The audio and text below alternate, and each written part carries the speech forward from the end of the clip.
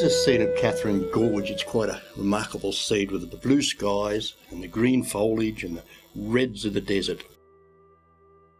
Over here I have ultramarine blue, crimson, cobalt blue, some white, burnt sienna, warm red, which is vermilion, and I have some yellow down here which we'll mix green with. We'll start with a big brush on the sky and just horizontal brush strokes, put plenty of paint on, and then the cobalt blue, very blue skies in the middle of Australia. Make sure you get your cobalt blue right up into the corner across the top of your sky. That's it. I missed a bit there. I'll go back and get it right to the very top of the corner, and then backwards and forwards. And as you bring your brush down, you'll notice the sky gets whiter. We do need a white sky at the bottom. That's there, about the middle of the board. So I'll bring it up and down a few times to try and get a nice clear sky.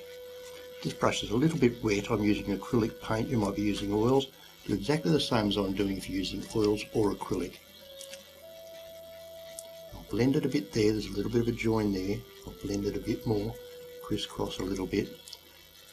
There. And get that brilliant blue sky. That's what we want. And a little bit more white down here. We do want it white there. Then I'll go down into the water area. I'll clean my brush down here because I know this is all water. And a bit more blue. We'll have our blue right across the bottom of the board there. So that's the blue sky and your reflections.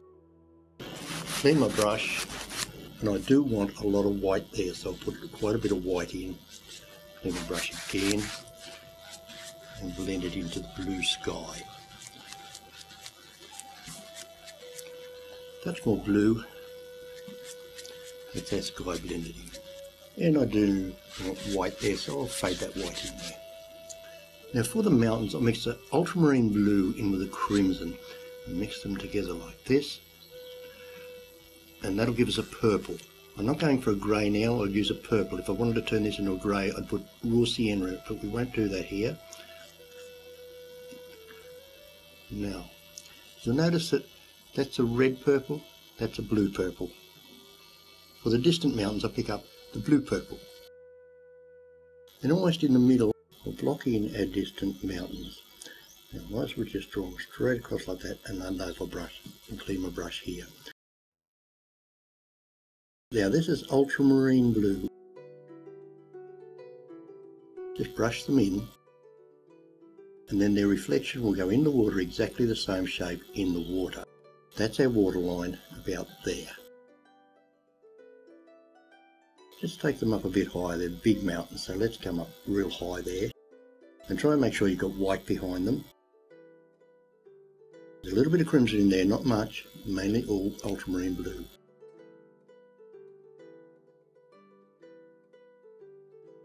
Then for the sunlight on the mountain, we need to mix a very pale colour.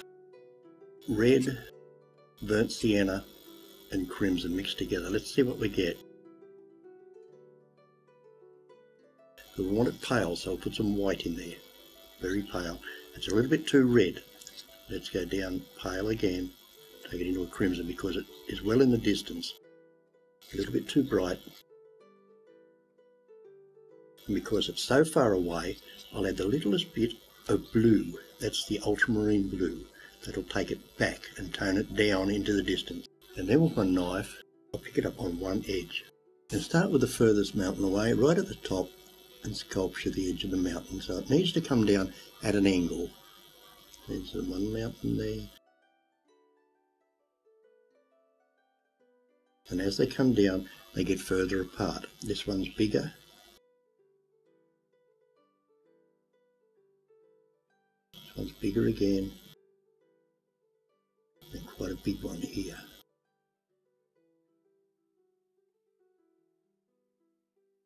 Then a little bit on the tip of your knife again, and you can touch the tops up.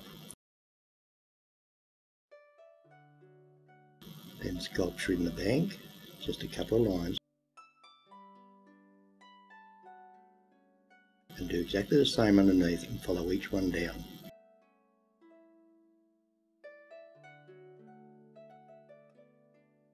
Make sure you come right down. And then with the littlest bit of white on your knife, just give them a couple of little highlights here and there, not much. That's a bit much. It won't matter because it's in the water. I'm using my fan brush to bring it down into the water and clean the brush. Clean the brush again, and then across, and that'll give you your water reflections in the distance. That shouldn't be there, so I'll touch it up. And then with one single dark line, put your bank back in where it should be. That's the ultramarine and crimson mixed together there, and a little bit of colour on it, and a very thin white line underneath the bank there, and a few ripples in the water, not much. If you have anything to repair, you can put a ripple over the top. Then with my round hog bristle brush, I'll pick up a bit of dark.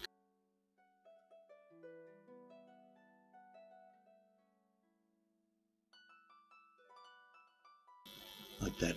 My brush is this funny shape because I put it in the tin and it's gone to that shape, but that's okay. I put it in the cleaning tin and I went to that shape. And then we can dab just a few little trees. Just a little bit of green on top of that mountain. Very little bits.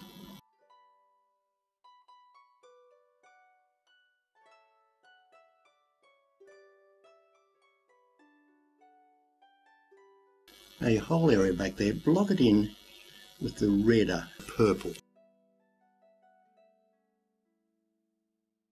And all that needs to be blocked in. This is the reflections here. Your bank is there, it looks like. That's it. Have a step there.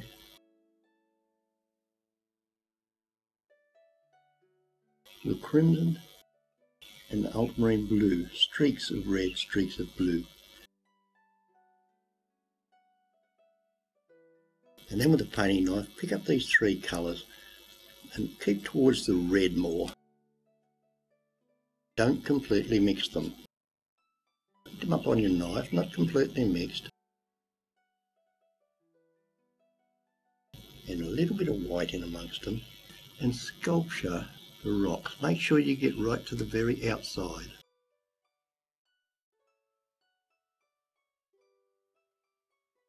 Load your knife again, you need plenty of paint on there.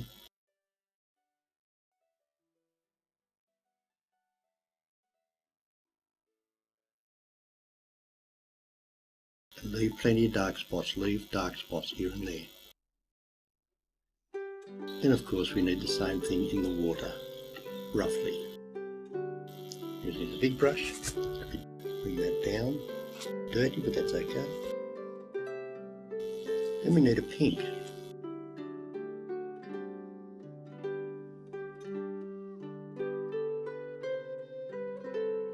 Be careful, but just bring them very lightly on top of what looks like rocks.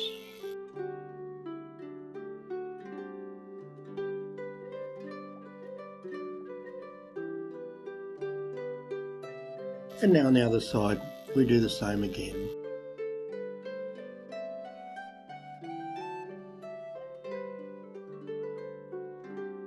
Because the reflection's exactly the same over here.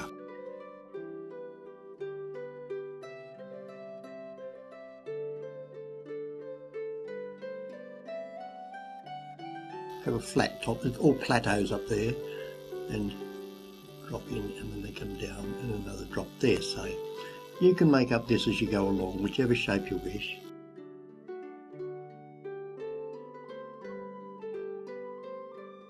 Of course, right down into the water.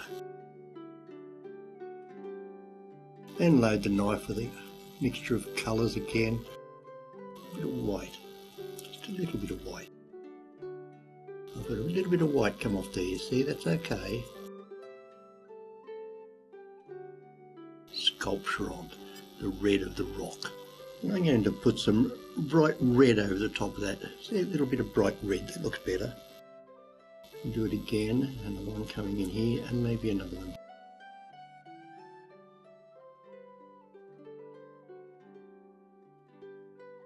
Then I'll play my knife down here in the water. There appears to be a bit missing about there. Then with a little bit of pinky red.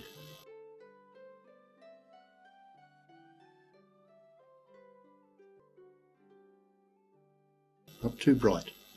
Take the brights back. Now try to do it without rubbing up and down too much.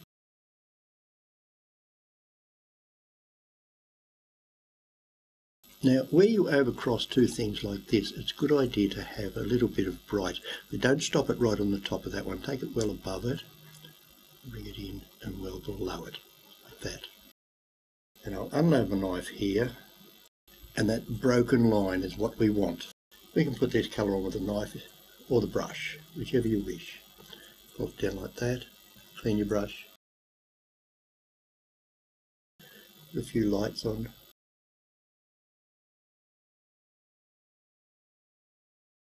And down into the water,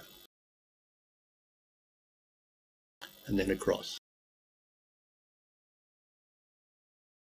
And there appears to be a reflection missing there.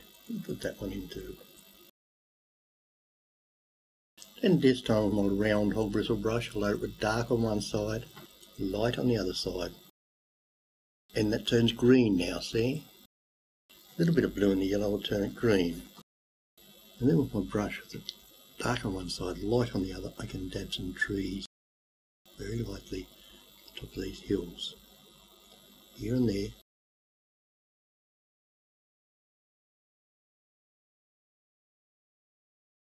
And where your rocks, if you see there's a little bit where a tree might hang in there, put it in there, put there, put there, put down the edge here. Make sure they're not all equally spaced. And turn the brush the other way. Little trees.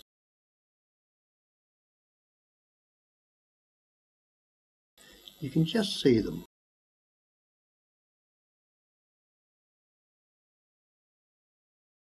And of course we can always have a little bit in the water.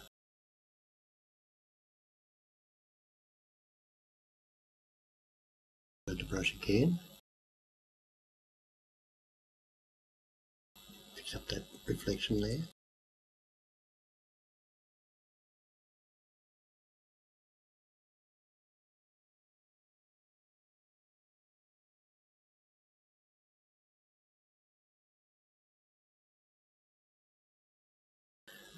And that bit there's too bright, I'll knock him out. And with the knife I'll redo the bank. A little bit of pinky red on top of it. And a crisp white line. Goes right over there. Don't stop your ripple on the edge there.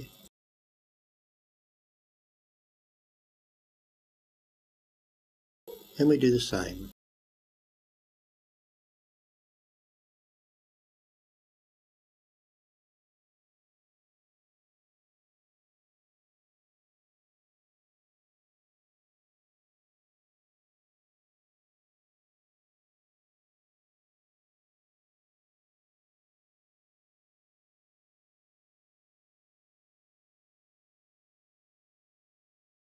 And touch up the banks.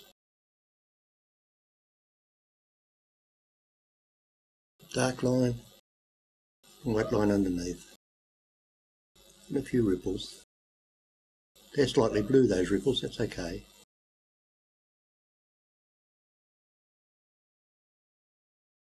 Then for our bank, let's have a rock here. So I'm picking up all the darks and the lights, all the different colours.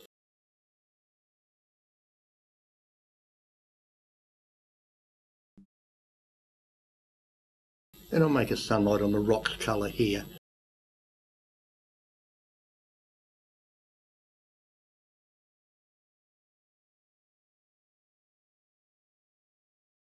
And if you wish, we can put a log here coming into the water, just laying like that. That's dark and light on the knife. And again with dark and light on the brush, we can twiddle a little branch in there. Not too much, just a bit. And then with our fan brush, fill in the vacant spots here. A little bit of bush here and there. Just touch it on.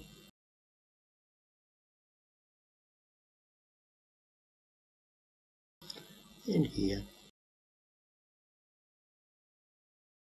Just a bit there too, and a few reeds coming up into the water like that.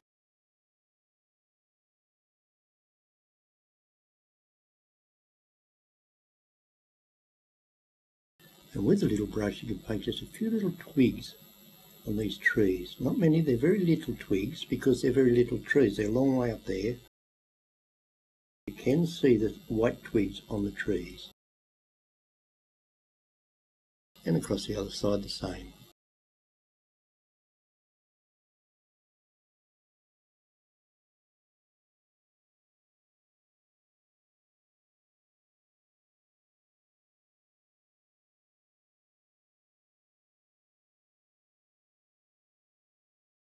And that's our Katherine Gorge.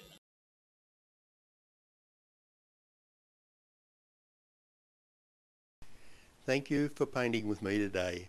I hope you enjoyed it, and I hope your painting went well. Remember, there's many more DVDs available. All the lessons are designed for beginners. You can paint with oils or acrylics on all of my lessons. Children can paint these pictures also. Please contact me if you wish to comment, or if you have any problem with the DVD, or maybe there's something special you'd like me to include in my lessons. My website is worldwideweb.lenhen.com. Well, I hope to see you again. Enjoy your painting. Bye.